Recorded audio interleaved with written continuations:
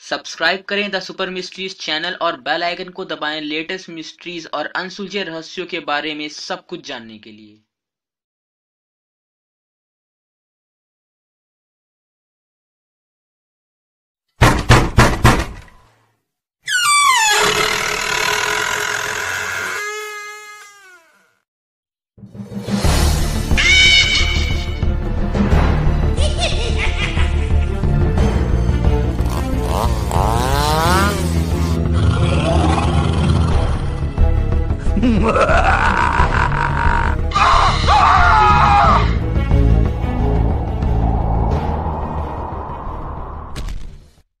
This is something we're sharing right here at Third Phase of Moon. It's live, and we want to get people's opinions of what we're looking at in this incredible video just shot within the past 12 hours. And we've got an eyewitness who's stating that this is not some kind of prism effect or a lens flare, but people are... It's not a lens flare either, because, you know, you're moving the camera around left and right, and the lens flare would have little aberrations.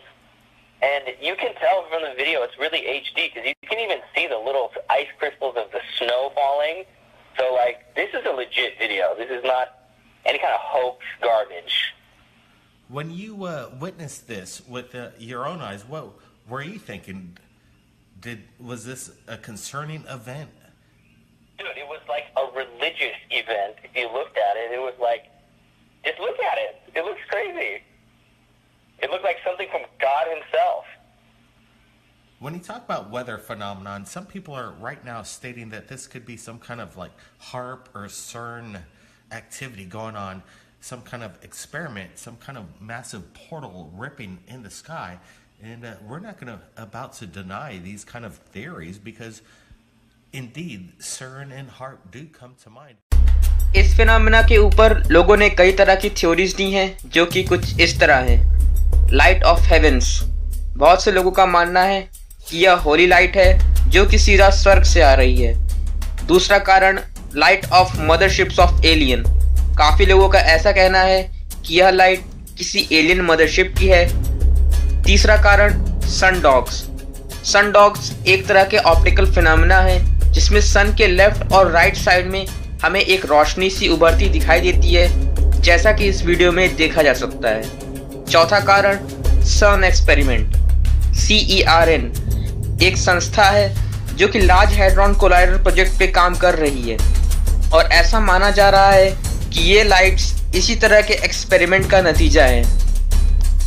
पांचवा कारण a phase of project blue beam, ऐसा मेरा मानना है कि ये और कुछ नहीं बल्कि एक तरह की टेस्टिंग या एक्सपेरिमेंट है जो कि पब्लिक के सामने की जा रही है और प्रोजेक्ट ब्लू बीम का एक हिस्सा है।